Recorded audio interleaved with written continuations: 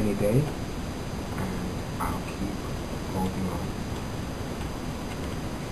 Praise the Lord. We are now at the part of our study, our program, where we will now be going forward with our study. Just to remind our wonderful Radio Push Cabri listeners and our Apostolic Church of God, Seventh-day Brethren, please can you hold all calls at this point in time now until the end of the study, where once we finish our study tonight, we will reopen the phone lines for you to call in once again. So if you could just hold all calls at this point in time now. I'll introduce our pastor and teacher for this evening. It's Pastor Ronald Blake. Good evening, sir. Good evening, praise the Lord. I am glad to be back here again this Monday evening, the 10th of September 2012. I'm certainly glad that God has spared my life and your life, Brother Heon, that we can be here in His presence to do what He will want us to do. Yes. Oh, praise the name of the Lord. Amen. Today we're going to be talking about conversion. In other words, being saved from sin. What conversion actually means, and how a person or how an individual's life should actually change as a result of conversion. And to actually look into that, I'm going to actually take you through some scriptures in a systematic way. And of course, as we go through these scriptures, we will discuss, I will go into discussion to actually look into these scriptures deeper, more deeply, and what they actually mean to us today. Praise the name of the Lord. Bless the name of the Lord. So we're up to lesson 8 in our studies, and we're going to go through it as we normally do. So please stay with us. All scripture references are taken from the King James Version of the Bible. So as I said, all scripture references are taken from the King James Version of the Bible. And so that's what we actually hold to. Praise the name of the Lord. Praise the Lord. Lesson number 8, as Pastor Ronald said, and the title is Conversion. Question number 1. How did Jesus emphasize the importance of conversion? Now, just before I actually answer that question, we need to actually define what conversion actually means. And I want to define it for you for the moment. Conversion actually basically means to be transformed from one thing into something else. It means to have a makeover. You know, many times you get these individuals who maybe go on a TV show and they go on, they just have a makeover, and it's like before and after. A conversion means a change normally for the better and not for the worse. So the question that our beloved brother here has asked is, how did Jesus emphasize? Now notice the word emphasize, in other words, put forward with a conviction the importance of conversion. Now to answer that, I'm going to ask you to turn your Bibles with me to Matthew chapter 18 and verse 3. So Matthew chapter 18 and verse 3. And quote, it reads, and said, this is Jesus speaking now, verily I say unto you, except ye be converted and become as little children, ye shall not enter into the kingdom of heaven. Now I want to break that down, dissect that for you, that verse to you very quickly. The word verily actually means truly, Greek word for truly. I say unto you, except ye be converted, or converted means changed for the better, and become as little children, in other words, not always thinking evil, not always having evil in the heart and in the mind, not always having evil and wicked intentions. Yes, that's why I said, and become as little children, ye shall not enter into the kingdom of heaven. Now, where Jesus actually makes reference to the kingdom of heaven is because, and why he makes reference to the kingdom of heaven is because there is a kingdom of heaven. And except we be converted, and except people are converted, there is no way, and become as little children, in other words, without deceit, without defilement, with a pure heart. Jesus said, ye shall not enter into the kingdom of heaven. And these are the words of the Lord Jesus Christ. Listen, my friends, Jesus Christ does not want anything that offends or defiles in his kingdom. If you could move on to number 2, please. Thank you. Question number 2. What expression did Paul use with reference to this experience. So for that, I'm going to actually ask you to turn to your Bibles to 1 Corinthians chapter 4 and verse 15. 1 Corinthians chapter 4 and verse 15. And it reads, now Corinthians is after Romans. Now it reads, and said, verily I say unto you, I do apologize, I've gone back to Matthew, hold on. 1 Corinthians 4 verse 15, this is live, we're bringing it straight live to you, undiluted or uncut, unedited, straight from the studio in London. Here we go, let's try that again. 1 Corinthians 4 verse 15, for though ye have 10,000 instructors in Christ, yet have ye not many fathers, for in Christ Jesus I have begotten you through the gospel. So here the question was, what expression did Paul use with reference to this experience, as the experience of conversion? So Paul is saying, even though you've had many people telling you about the Lord Jesus Christ and instructing you in the things of God, he said, even though you've had so many instructors, yet you only have one father. You don't have many fathers. You only have one father of your faith, one head of your faith. You have one leader. You have one person who guides. And the person is, for in Christ Jesus I have begotten you through the gospel. So he's saying that we are led to the Lord Jesus Christ, who is our Father, who is the head of our faith, through the preaching and the teaching of the gospel. So in other words, Paul is saying in order for a person to be converted, they need to be taught the gospel and led to the Lord Jesus Christ. Today, unfortunately, many ministries are actually basing their teachings and their operations on one or two people and say, okay, you're entered into such and such ministries or this and that ministries. No. Paul is saying people need to be led directly to the Lord Jesus Christ using the word of God and not men's words. Understand. Praise the name of the Lord. Praise the Lord. Question number 3, thank you. What other writer uses the same term to this experience? Okay, now there is, I'm going to actually take you through to 1 Peter chapter 1 and verse 3. Yes, that's 1 Peter chapter 1 and verse 3. And also 1 Peter chapter 1 and 23.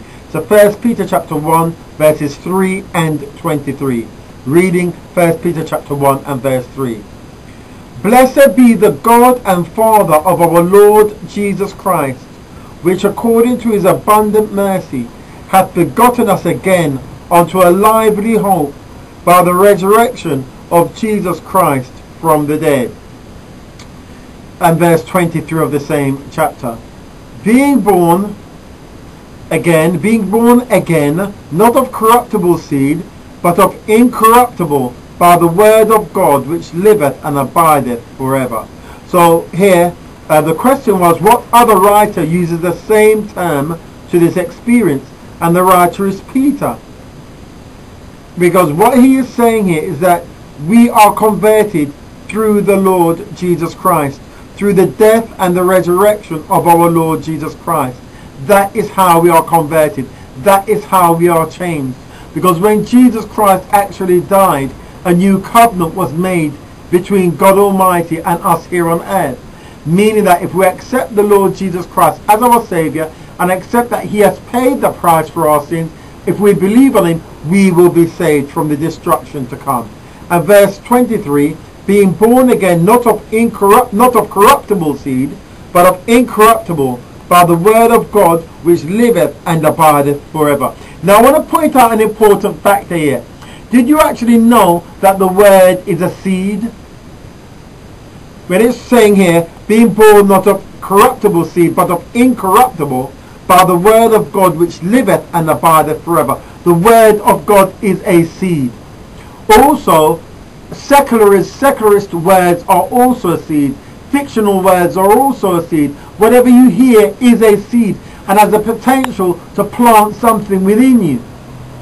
But those seeds are corruptible seeds. But the word of God is an incorruptible seed. And when the word of God is actually planted in you, it brings out good works. It brings out good fruit in you. It brings about the born again experience in your life, which is profitable, and then you become born of the word. By the way, the word of God is Jesus Christ himself in spirit. So hence that's why it's so important to be born of the word, because when you're born of the word, you're also born of the spirit, you're also born of the Lord Jesus Christ. So do remember, what you listen to and what you hear can either give you eternal life, give you a new life, can actually change you, can actually bring about conversion, or it can actually destroy you. You know, the scripture says corrupt communication, evil communication corrupts good manners. So what we listen to is what we become, because whatever you listen to has a potential of planting a seed in you and corrupting you. And I want to tell you something, parents. Many of you parents there listening to my voice here, you've done every single thing you could possibly do to keep your children on the straight and narrow. You've bent backwards for them. You've given them all you could possibly give them. You've sat them down on your knees, babes, and talked to them and told them all what they need to know so they can actually become successful and do well and walk with the Lord and walk uprightly. But you see, while they're at school, while they're outside of the family home, while they're with friends, seed is actually being planted in them. And that is a thorn. That is the enemy. Satan plants thorns amongst the true plant, or on the true word of God. And then we say, well, what's happened to my little Freddie or my little Paul or my little so-and-so? I'll tell you what's happened. They've been corrupted through various seeds that have been planted in them. Many times at schools are now extremely secular and extremely ungodly. And a lot of the seeds they are planting in our children is not for their better but for their destruction. And that's why it's so important to encourage your children to feed on the word of God and get them to understand that the word of God has the power to save, and that the word of God is truth. That's why Jesus said, thy word, O God, is true. They need the word in them. Continue on, please, sir. Beautiful, beautiful. Question number 4. How does James say this experience is brought about? Now, we're talking about the born-again experience. We're talking about the experience of conversion. Now, James was Jesus Christ's half-brother. Why do I say half-brother? Because he was born of Mary and Joseph, James. But James was not born as per se as by the Holy Ghost, physical birth. Because Jesus' birth was in this wise. The Holy Ghost came upon Mary and she conceived and bare a child. The Father was the Holy Spirit and Mary was the mother. Yes. So he was in his essence Jesus Christ's half-brother. James was also one of the bishops of the early churches. Well, theory tells us, theoretical study tells us that James was also a bishop in one of these churches in Asia Minor, in Turkey. So he also became bishop of the church. So what did James have to say about being born again or being converted? Now for that, I'd like you to turn to James chapter 1 and verse 18. James chapter 1 and verse 18. You've got Philemon, you've got Hebrews, and then you've got James. And it quotes saying, of his own will begat he us with the word of truth. Understand that. You are begotten, you are converted, you are saved through the Bible. Jesus said, the words that I speak unto you, they are spirit and they are life. Jesus said, the flesh profiteth little, is the spirit that quickeneth. Now, when Jesus actually said the flesh profiteth little, it's the spirit that quickeneth, he was talking about himself. He is the spirit that quickens. Jesus also said, the words that I speak unto you, they are spirit and they are life. People are converted through an experience with God through the word of God, because God's word is alive. So of his own will begat he us with the word of truth, that we should be a kind of first fruits of his creatures, of his creatures. So if you're working on someone, you want someone to be converted, go around as regularly as you can, give them the word of God, feed them the true milk, and before long they'll be in the arms of Jesus. Many Christians, gospel Christians, are falling short is that they're not giving the people the word of God. Give the people the word of God, and the word of God will lead them to God, because Jesus is the word. St. John chapter 1 verse 1, in the beginning was the word, and the word was with God, and the word was what? God. The same it was in the beginning with God. All things were made by him, and without him was not anything made that was made. In him was life, and the life was the light of men. Now I want to tell you something. Jesus is in the Bible. Jesus is in the Word. And when people feast on the Word of God, they become like Him. They become born of the Word, or born of the Spirit. Praise the name of the Lord. Go ahead. Thank you. Question number 5. How does John refer to one that is begotten of God? But that I'm going to ask you to turn with me to 1 John chapter 5, verses 1 and verse 18. Verses 1 and 18. 1 John chapter 5, verses 1 and verses 18. Now, if you are starting from the back of the Bible, if you wanted to find that book, Revelation is the final chapter in the Bible, the very last book of your Bible. You count back 2 books and then it brings you to John. You go to 1 John chapter 5, verses 1 and verses 18. And it reads, "By this we know that we love the children of God, when we love God and keep His commandments." And verse 18, "We know that whosoever is born of God sinneth not, but he that is begotten of God keepeth himself, and that wicked one toucheth him not." Here we are. How does John refer to one that is begotten of God? And here we go. He said, "By this we know that we love the children of God, when we love God and keep His commandments." So you can tell when someone's born of God by the life that they lead, by the fruit. They will love the children of God. They will love the people of God. They'll have a love for people. There's a difference between an unbeliever and a believer. A believer loves the things of God, and an unbeliever hates the things of God. An unbeliever doesn't care about the things of God. An unbeliever cares about himself, me, myself, and I, which is satanic, which is what caused Satan to fall. Yes. Him, himself, and himself. Yes. Yeah? But a believer loves people, has a genuine love and care for people. Secondly, they also love God with all their heart, soul, mind, and strength. And thirdly, they also keep the commandments of God. God's people are also commandment keepers. Here it is in the New Testament, in the book of 1 John chapter 5, verses 1. States clearly, sorry, verse 2, I've just read there, I do apologize. States clearly that we will actually keep His commandments. But I'd also like to reiterate verse 1. And it says, verse 1 in the same scripture, and read, and it says, "Whosoever believeth that Jesus is the Christ is born of God, and everyone that loveth Him that begat loveth Him also that is begotten of God." So the Christian's life is wrapped up in love. Love for God, love for your fellow man. Yeah? And then again, they're also commandment keepers. They keep the commandments. Verse 18, "We know that whosoever is born of God sinneth not, but he that is begotten of God keepeth himself, and that wicked one toucheth him not." Now notice this. We know that whosoever is born of God sinneth not. Do Christians sin? You fall short, yes. Is that yes or no? So I couldn't hear you. I do apologize. I couldn't hear you. So I say yes. Yeah, because we live in the flesh. We are human beings. We make mistakes, right? But what the Lord is looking at is that we love Him. We want to do better. We want to serve Him. We don't want to sin. It means that the scripture actually, the meaning for this scripture here means that a Christian will not deliberately go out and sin. That's what it means. And also keep on sinning presumptuously. Yes. And it says, "But he that is begotten of God keepeth himself." In other words, he that is begotten of God, you've got to work at keeping yourself.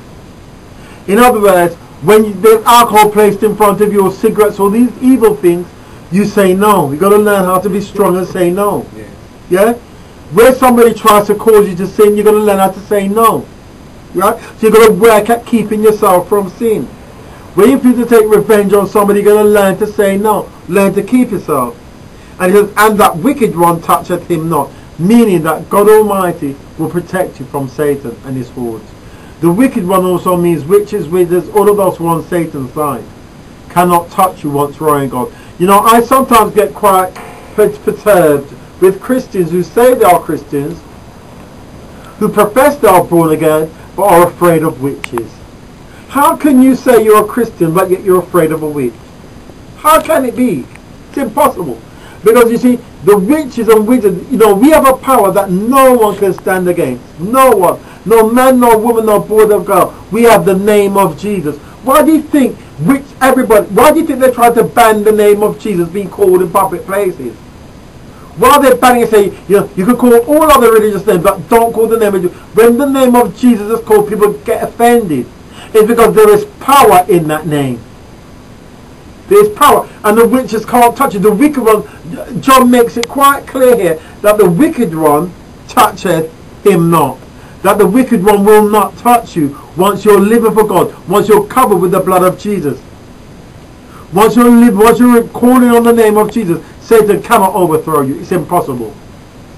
Satan cannot step past and go over the blood of Jesus. It's impossible. He cannot do it. And a witch's witchcraft cannot work on people of God, on God's people. Cannot work unless there's an opening in the life for them to, the witches to work through. Yeah. And that's why I said I get so annoyed with Christians who are afraid of witches and wizards. You know, when we were down in India, we went to a piece of land. Now, I was talking to a lovely Punjabi lady today. She's not a Christian, but I'm working on her. Went down to her house, prayed with her and so forth today. And I said, you know, there's a lot of voodoo in India. She said, yes, you're right. She said, it's so much, and it's more in Africa, it's more than in Africa, it's more than in the Caribbean. The voodoo is really strong. And I said, you know, we went down to a place which only witches live down there. Totally backed up with witches. There's no one like non-witches living there. So that means an area in India is all witches. And we went down there and we held a prayer service there. Now, before we went, no pastors would go down there. Nobody, no missionary, nobody would go down there. In fact, not even strangers would come down there. And the land was barren, dry, because all witches lived down there. There's a congregate in that area. And we went down there and held service down there. We went there at night. We held it down there at night. And we had to walk off the road through barren land to get to the patch of there, the area where the witches all live and congregate. And we held service and we came off and everybody came out all right.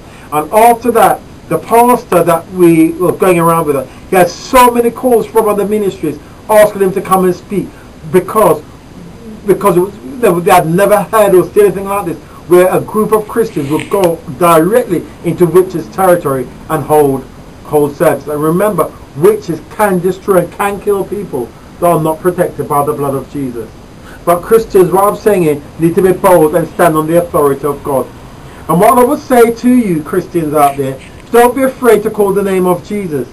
If, for example, you're working in an education industry, for a local authority, for the NHS, for health service, police, fire authority, home office, or anything like that, and you're banned from speaking about Jesus, call Jesus under your breath. You must do it, because that will destroy the powers of darkness and destroy Satan's works and operations in that place. Praise the Lord. Praise the Lord. Question number 6. What happens to one's sins when genuine conversion takes place? Acts chapter 3 verse 19. What happens to one's sins when genuine conversion takes place? Acts chapter 3 verse 9. King James Version Bible we are using here. Repent ye therefore and be converted, that your sins may be blotted out, when the times of refreshing shall come from the presence of the Lord.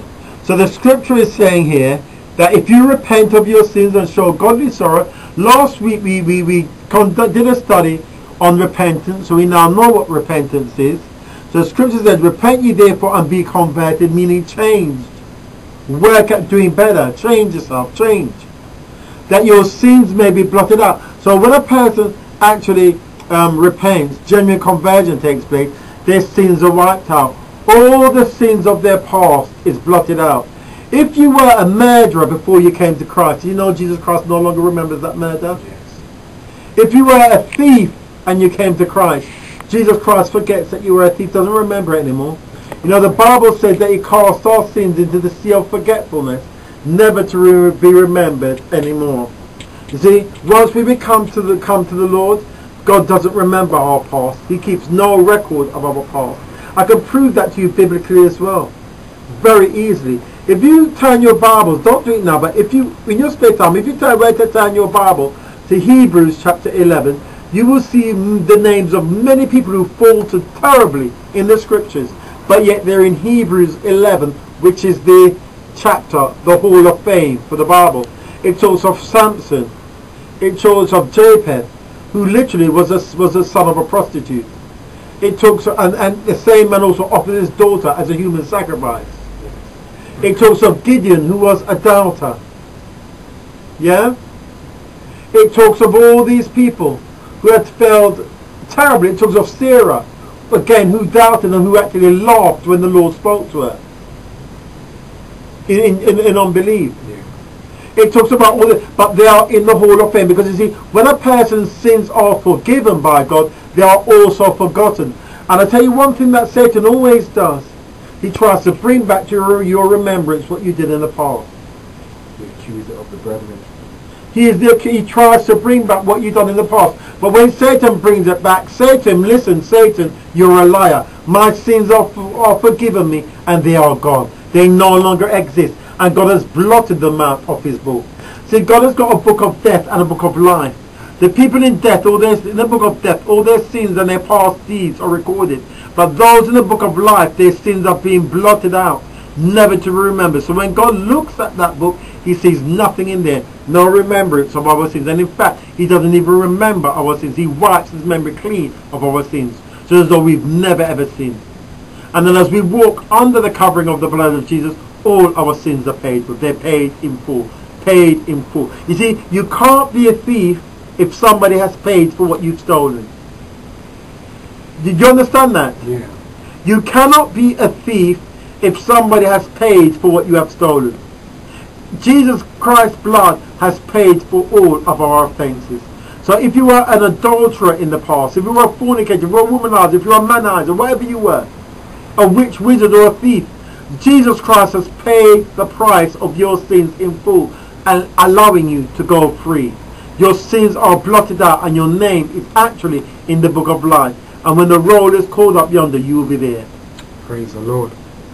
Thank you. Question number 7. How is the heart and spirit of man affected at conversion? Brother, I'd like you to take you to Ezekiel chapter 18.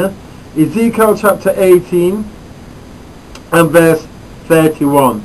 And it says, cast away from you all your transgressions, whereby you have transgressed, and make you a new heart and a new spirit. For why will ye die, O house of Israel? So how is the heart and spirit of man affected at conversion? Well, God gives you a new heart. A new heart. Did you know that actually scientists are actually saying that the human heart has a memory? And the human heart can think. That's what they're now saying. The human heart actually has emotions. And you know, the Bible has spoke about the heart, from out of the abundance of that, the mouth speaketh. And so the heart is actually an integral part within your spirit. And it's only the last 15 years that that technology has come to light, which before people did not know. But the Bible's talked about the heart, the book of Ezekiel. Yeah? You're talking about at least, book of Ezekiel, about 3,500 years ago or something around those lines. And the Bible's talking about the heart there. Yeah? So you get a change of heart and you get a new spirit, meaning new personality God gives you when you are converted. Let's continue on as we do. Thank you. Question number 8. What does it mean to be carnally minded? Romans 8 verses 8 and also revert into verse 6. So Romans chapter 8 verse 8 and revert into verse 6. Quote Romans 8. So then they that are in the flesh cannot please God. So people who are living fleshly lives, living sinful lives, they cannot please God. In fact, the Bible says that God is angry with the wicked every day. Every single day of the week, 24/7, God is angry with the wicked. You know, the many cities, I mean, we have many cities that got, you know, I could go on so many examples of places that are actually being destroyed because of God's anger. Every time an unrighteous man or a sinner man or sinner woman wakes up or gets up in the morning, God is actually angry with them. Because my Bible tells me that the Lord is angry with the wicked every single day. He's angry with them every single day. Every breath they take, every move they take, God is angry with them. Yeah? And verse 6, for to be carnally minded is death. In other words, death means God is going to destroy you for your sins. But to be spiritually minded is life and peace. To be spiritually minded, God is guaranteeing you life, and is also guaranteeing you peace. To be spiritually minded. Praise the name of the Lord. Now, to be spiritually minded means living the way God wants you to live, thinking the way God wants you to think, behaving the way God wants you to behave. That's to be spiritually minded. Continue. Thank you. Question number 9. Why is it necessary to have our minds renewed? Again, Romans 8 and this time verse 7. Because the carnal mind is enmity against God, for it is not subject to the law of God, neither indeed can be. So why is it necessary to have our minds renewed? And I'll tell you why. It's because the carnal mind is enmity against God. God hates the carnal mind. What's enmity? What is that? It's an enemy against God. The natural mind of man is enmity against God. It's like it's an enemy to God, because it goes all against his principles, against his law, against God's character. For it is, and it gives the example, the reasoning here, and it backs up what I'm saying in the second part of the verse. For it is not subject to the law of God, neither indeed can be. So the carnal man, the carnal mind, cannot be subject to the law of God. It doesn't want to subject itself to good things. The carnal mind wants to keep lying. The carnal mind wants to steal. The carnal mind wants to fornicate, to commit adultery. The carnal mind wants to beat somebody up. The carnal mind wants to curse somebody else. It's a carnal mind. And we cannot enter into God's presence like that. Yeah, and it's not subject to the law of God, neither indeed can it be. So nothing can happen with our carnal mind except it be changed, and that comes through conversion. Thank you. Question number 10. What must dwell in us to be spiritually minded? And again, that goes back to Romans 8 verse 7.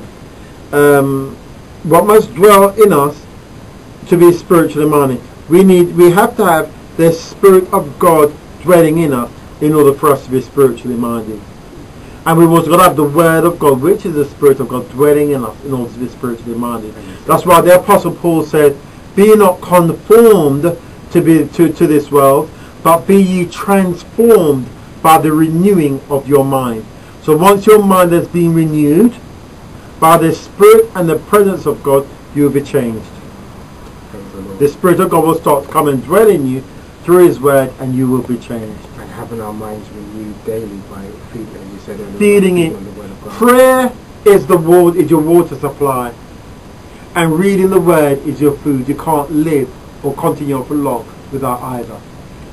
And that is why whenever there has been persecution against the Protestant church or the church as a whole, the first thing they've gotten rid of are Bibles.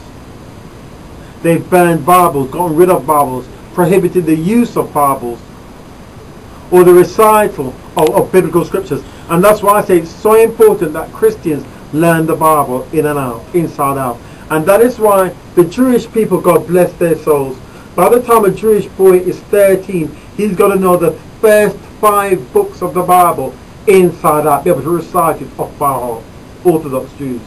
So from the time that he's about 3 years of age, every day he's going through, and they've got to read the Torah through at least once every year. Read it through, cover to cover, keep reading. So by the time they're 30, they've got to be able to recite from Genesis all the way down to Deuteronomy, all the books, 5 books, without having to go back and reflect on the pages. And it is possible. That's why, David said, I esteemed, you see, that's why David understood this, and that's why David said, King David in the Bible said, I esteem the Word of God more than my necessary food. You see, physically, you are what you eat. Show me somebody with a totally destroyed body, and I will show you somebody on a bad diet. Show me somebody with a fit, healthy, dynamic body, and I will show you somebody on a healthy diet. Show me somebody whose mouth spits out obscenities, and I will show you somebody who's in a terrible spiritual dark. Show me somebody whose mouth talks out and issues out the issues of life, and I'll show you somebody who's in the Word of God. You are what you feed on, both physically and spiritually. With the young Jewish boys, is that the bar mitzvah? Yes, yeah, because the bar mitzvah and the girls bat mitzvah at 13, but they've got to know, be able to recite the scriptures through and through. The first 5 books of the Bible, they call it Torah, but Torah just means book. They were able to recite the first 5 books of the Bible through by the time that they're 13. Now, and they do it. I remember when I was in Israel, there was a bar mitzvah taking place, and it was being done outside. And there's a little Jewish boy there, but it was quite small for his age. Because there was about 9, but he was 13. And he was there reciting Hebrew, the first 5 books of the Bible. How God must love these people. David understood it, and that's why King David said, I esteem the word of God more than my necessary food. And I tell you, we as Christians could learn something. And if only we would spend more time in the word of God. Look, when we want to learn a trade, say for example, you want to become a tool maker or something secular. You go into an apprenticeship, or you go to university or college, and you'll be reading the books to your eyes are bloodshot red. And many times you'd have to be doing that for 3 years until you become a skilled practitioner. Why don't we do the same thing with the scriptures? Because we are Christians, we are born again, our lives belong to the Lord. And we are supposed to know the Bible in and out, cover to cover. And I think it's a big shame, and it actually is a disgrace when a Christian doesn't know his or her Bible. It's a disgrace. Because that always points to the question, well, how much of the Bible is that individual really reading? How much are they really committing there? How much of their time are they really committing to the Word of God? It's like, for example, you can tell a slobby musician from a good musician, a slob one from a good one. A slob one just rattles out a couple of chords here and there, a couple of notes here and there, and it doesn't sound good.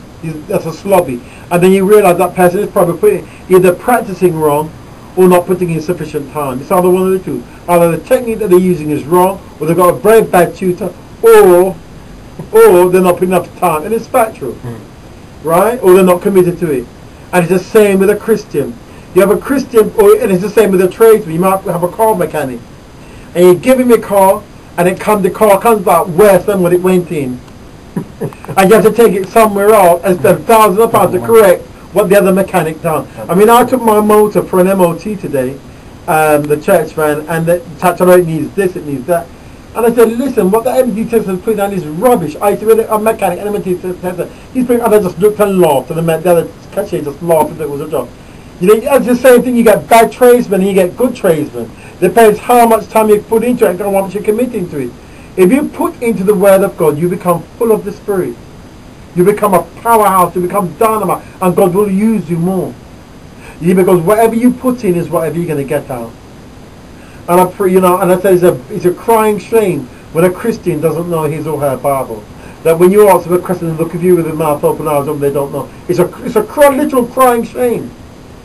It's a crying shame, because God expects us to take His word, His teaching, more important than the teaching and the secularist teaching that we're getting in the world. That has ruined our sons, ruined our daughters, ruined our children, ruined grandchildren.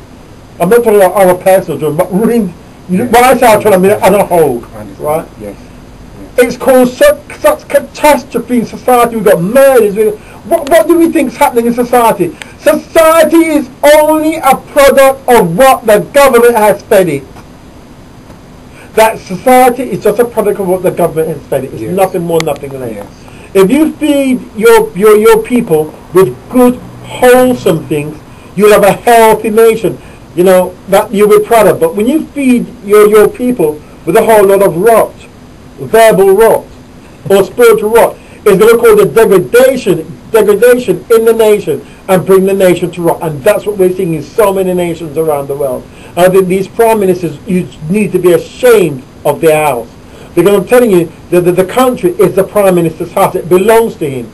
And they need to be ashamed. When you look and see the crime, the amount of people in prisons, the amount of sick people, the amount of beggars on the road, homeless people, people without hope, the leaders of the country should be ashamed of those countries, should be ashamed, because the country is their house and they're ruling the house.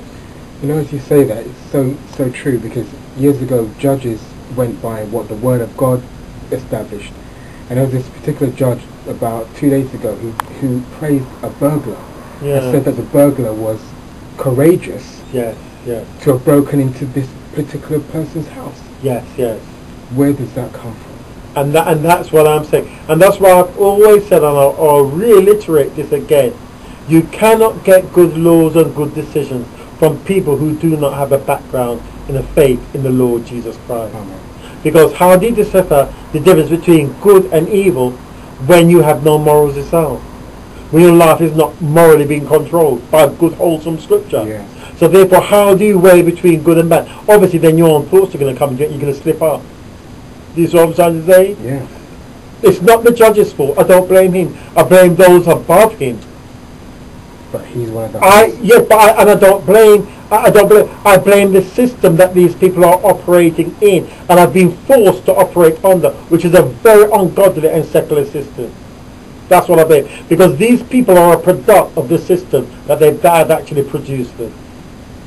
So when we go pointing our fingers at him and say it's you, no, the finger actually comes back on ourselves. Because individuals are generally a product of the society or a product of the training that they've received or the teaching they've received. But the thing is, when people slip up, nobody wants to accept the blame. Yeah. Nobody wants to accept the blame. Yeah. I said, well, could it be us? Could it be us? What's gone wrong here? They always try and victimize the individual. Anyway, let's continue on as we do. Thank you. Question number 11.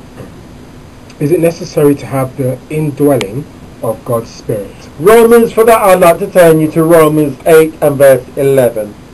Quote, and it says, but if the Spirit of him that raised up Jesus from the dead dwell in you, he that raised up Christ from the dead shall also quicken your mortal bodies by his Spirit that dwelleth in you. Is it necessary to have the indwelling of God's Spirit? Yes, and shall I tell you why?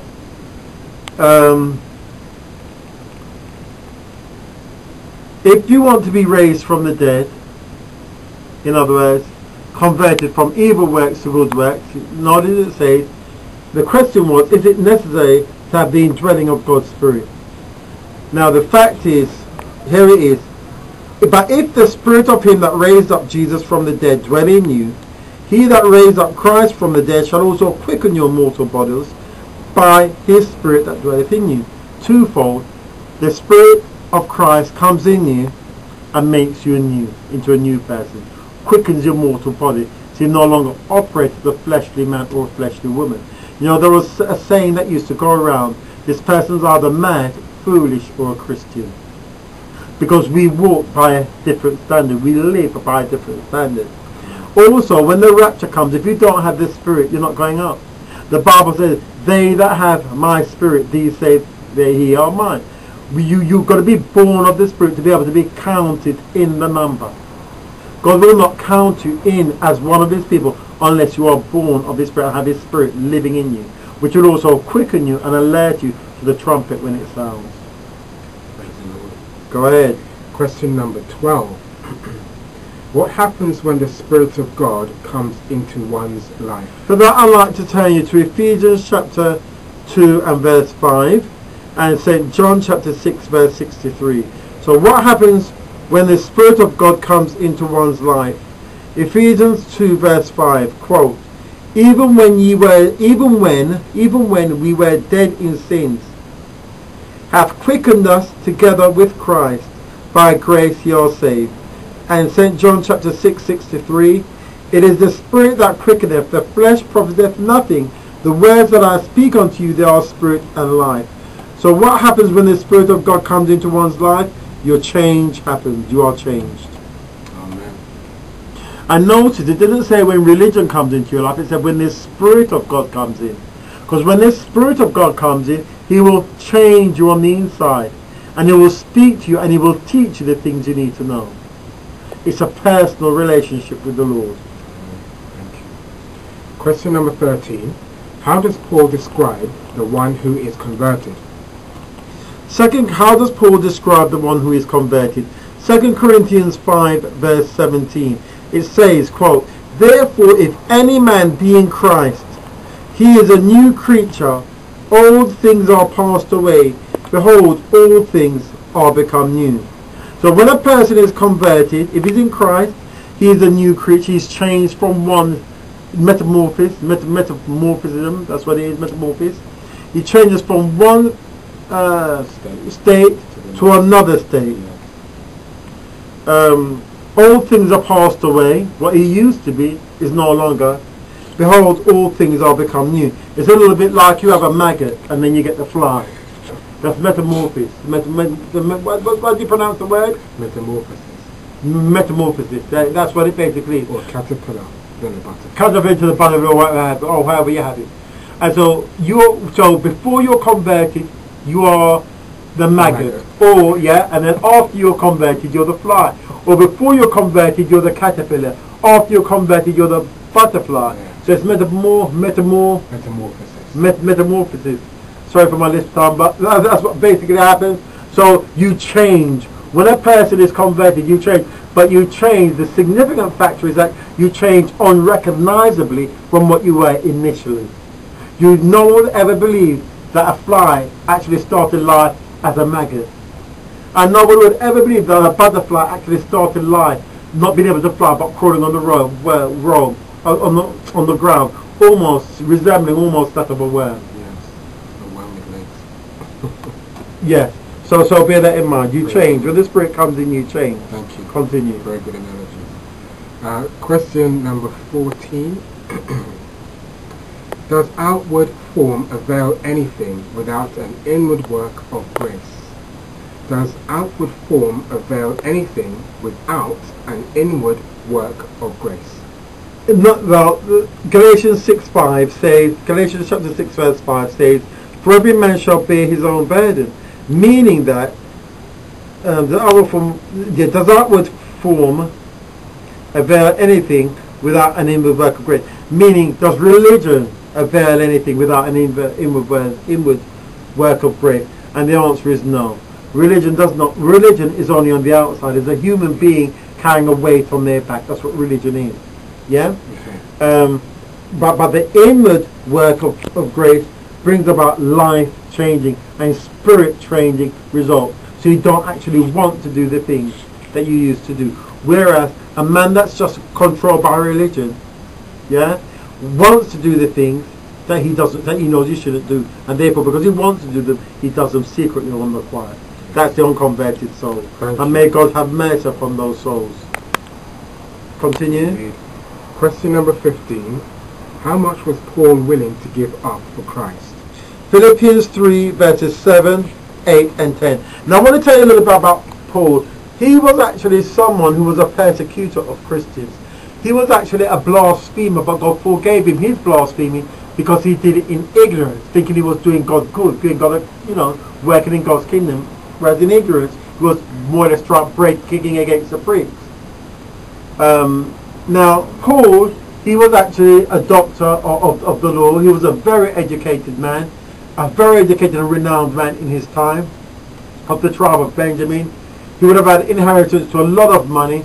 He was of the Pharisees, the sect of the Pharisees, which is a political, religious kind of movement.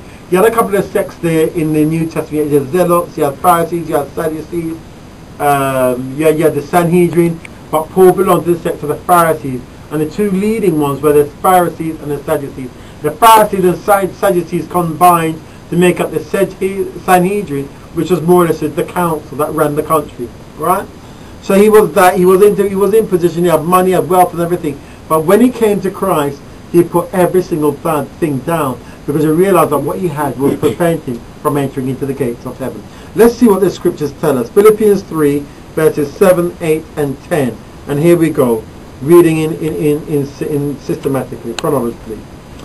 But what things were gain to me, those I counted loss for Christ. Yea, doubtless, and I count all things but loss for the excellency of the knowledge of Christ Jesus my Lord, for whom I have suffered the loss of all things, and do count them but dung, that I may win Christ. The Apostle Paul remembered that you can't have too many worldly goods or too many worldly ideologies in your head and serve God and be converted and believe and live his way. So So what Paul had to do, he had to undo all the learning. He was actually taught by Gamaliel, yeah?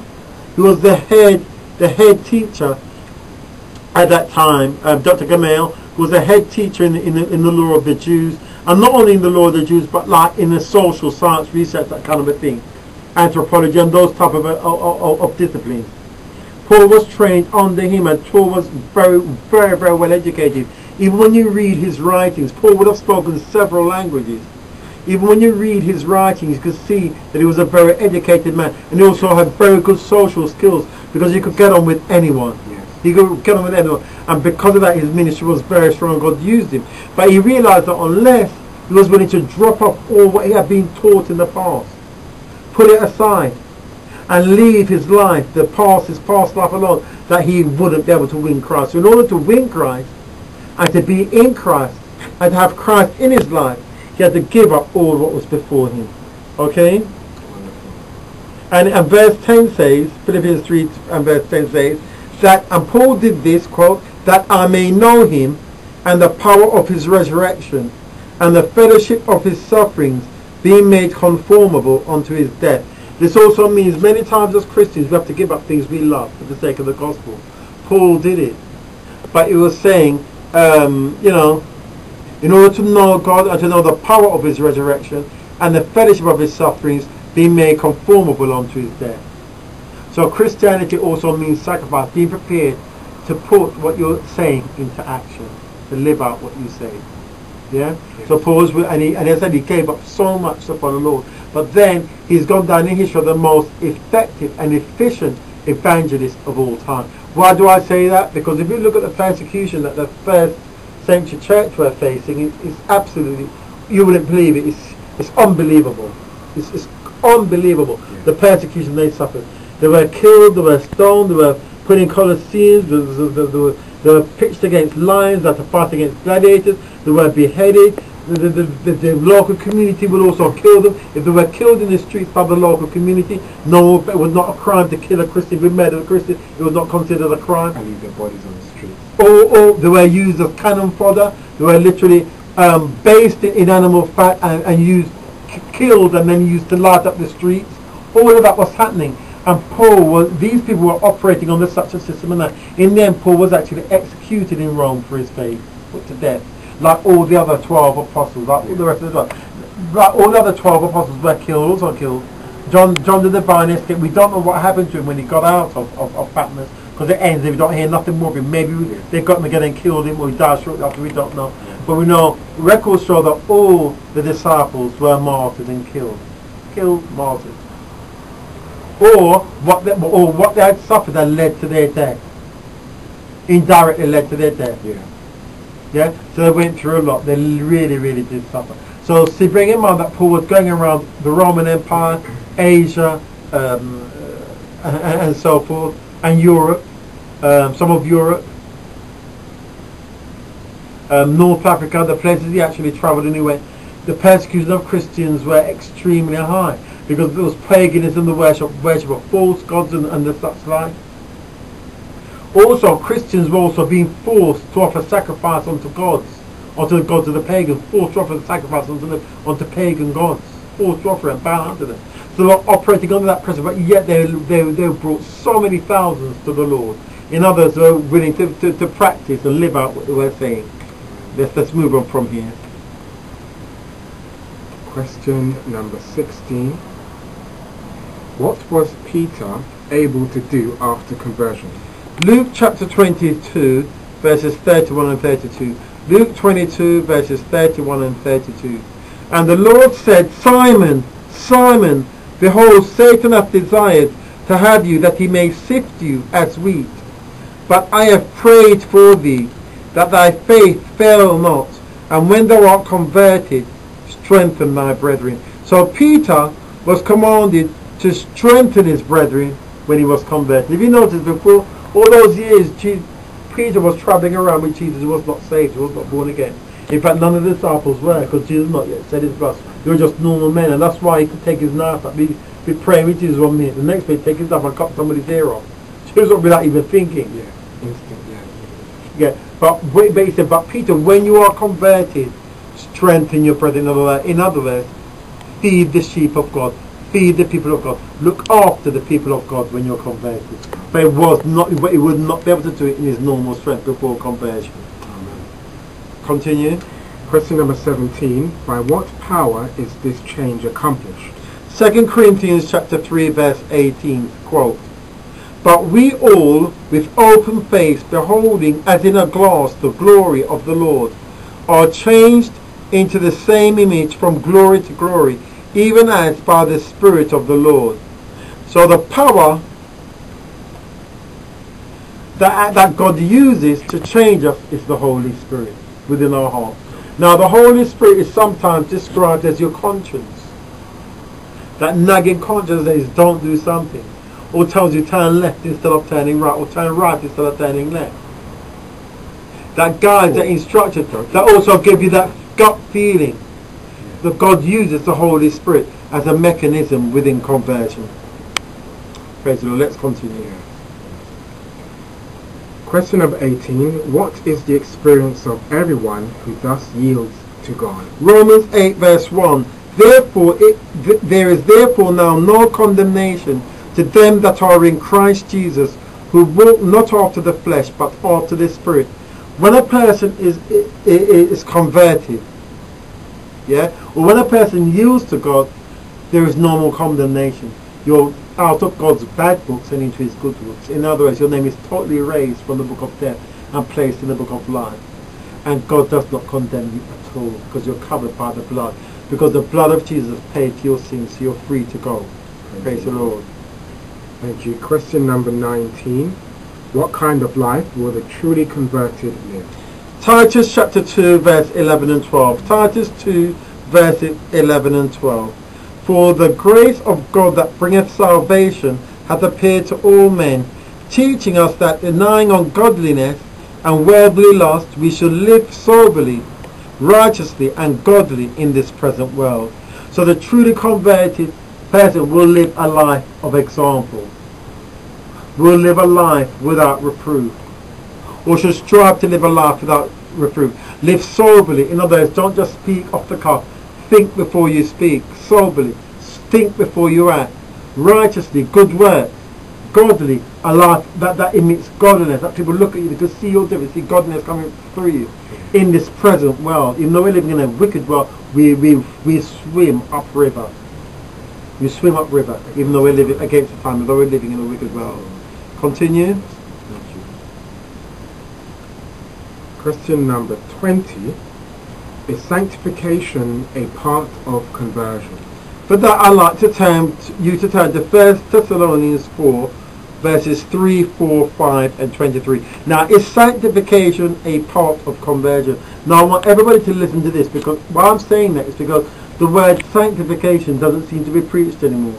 There was a time when people were actually encouraged to have the born again experience to be saved. Yes. Then after that, to receive, to have the sanctification experience, where God has cleansed you from sin, so you can now live a holy life without sinning. Sanctified. You want to live holy. You understand? Yes. You want the Holy Spirit to live in you and dwell with you. You don't want the things of this world anymore. And then to be filled and baptized with the Holy Ghost, where the Holy Ghost comes down and begins to lead you, guide, direct you, teach you, give you vision, give you dreams, talk to you, instruct you, give you the power to function. Important. Let's see what 1 Thessalonians 4, 3 and 4 say about that. And it says, for this is the will of God, even your sanctification. Christians are supposed to be sanctified. The doctrine of sanctification is not fiction, it's a fact. Do you know the doctrine of sanctification has been thrown out by many Bible colleges? Would you believe that? Yes. It's been thrown out by many Bible colleges that have actually run with the doctrine or the teaching of, oh, once you're saved, or once saved, always saved. No matter what you do, you're going in. That's a lie. That's a lie. Yeah. Sanctification is a part of conversion. Here it is. For this is the will of God, even your sanctification. Sanctification means to be cleaned up. Separated. Even your sanctification. Yeah? That ye should abstain from fornication. Fornication, I believe, I don't know personally, but Fornication, I believe, seems to be a major sin of many. Now, fornication is also one tool that Satan uses to destroy people's Christian stand with God. Stay away, people, from fornication. Yeah. Fornication is intimate relationships outside of marriage. Adultery is intimate relationship when you're married and you go off with someone else. That's adultery. Stay away from those things, because those things defile your spiritual man.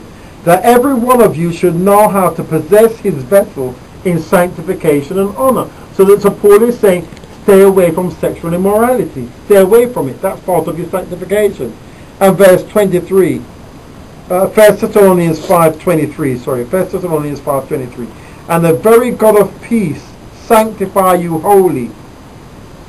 And I pray, God, your whole spirit and soul and body be preserved blameless unto the coming of our Lord Jesus Christ. So it says, and the very God of peace sanctify you wholly. And I pray, God, your whole spirit, soul and body be preserved blameless unto the coming of our Lord Jesus Christ. What is the preserver of our souls? The Holy Spirit. The Holy Spirit. He is the preserver of our soul. He's deity. It's the Spirit of the Lord Jesus Christ. He speaks of the Lord Jesus Christ because he comes out from Jesus Christ. It's the Spirit of the Lord Jesus Christ. So the Holy Spirit will keep us. But the point is, we've got a part to play in our sanctification. That's what I'm saying. We do our part and God will do his. 21st and last. How is one sanctified? For that, I'd like to turn you to St. John 17, verses 17 and 19, and Ephesians 5:26. That's St. John chapter 17, verses 17 and 19, and Ephesians 5, verse 26. So St. John 17 reads, sanctify them through thy word is truth. So the word of God is the cleaner. The word of God is like a disinfectant to the spiritual man. If you want to be clean and acceptable in God's sight, start to read your Bible seriously. And verse 18. I do apologize. And verse 19. And for their sakes I sanctify myself, that they also might be sanctified through the truth. So Jesus saying, I watch what I do, I watch what I say, I live up what I am preaching, so they can have me as an example. That's why Jesus is the only person that lived on earth who's never ever sinned. Every single person that has lived on earth, even the babies, have sinned. David summed up quite nicely in Psalms 51, and he said, create in me a clean heart, O God, and renew in me a right spirit. He also then went on to say, but behold, I was shapen in sin, and in iniquity did my mother conceive me. So David realized that even children are born sinners. And if children are born sinners, that also means that they need a Saviour. And Ephesians 5:26, and then we close here, that he might sanctify and cleanse it with the washing of the water by the word. Now we're finishing here. Now I know that Mooney wants to call in. Mooney, the phone lines are open. Please